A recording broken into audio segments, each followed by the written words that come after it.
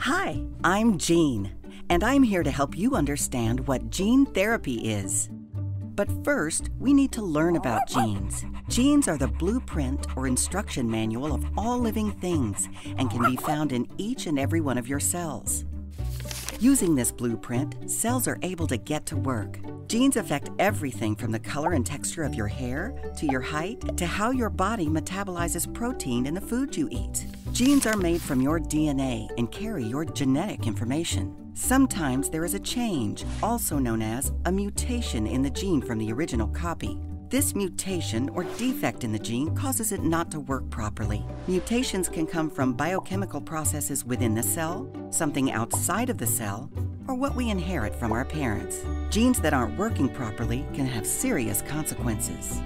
Scientists are working to find ways to solve this problem.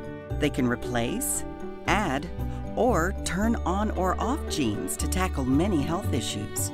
PKU is caused by a mutation in the PAH gene. Because of this mutation, people with PKU cannot metabolize the amino acid phenylalanine, or as we call it, Phe.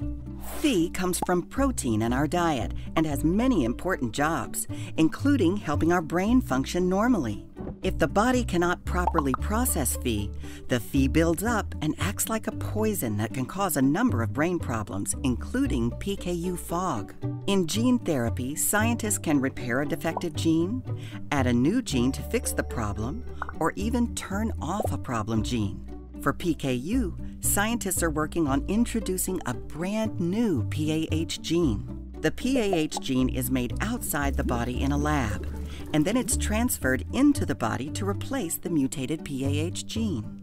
This new PAH gene will tell the cells to make the protein that will process Phe and help protect the brain. But to get into the cell, the new gene needs to first hitch a ride.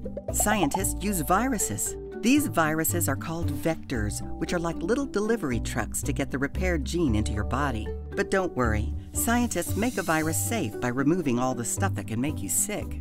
Then the delivery truck, also known as vector, carries the repaired gene into the cell. Once the gene moves into its new home, your body will be able to start making PAH enzymes that do what they're supposed to, process the Phe and protein and keep your brain healthy. Gene therapy is full of possibilities. The National PKU Alliance is working with researchers and scientists around the world to bring us closer to a reality where PKU can be treated without a restrictive diet.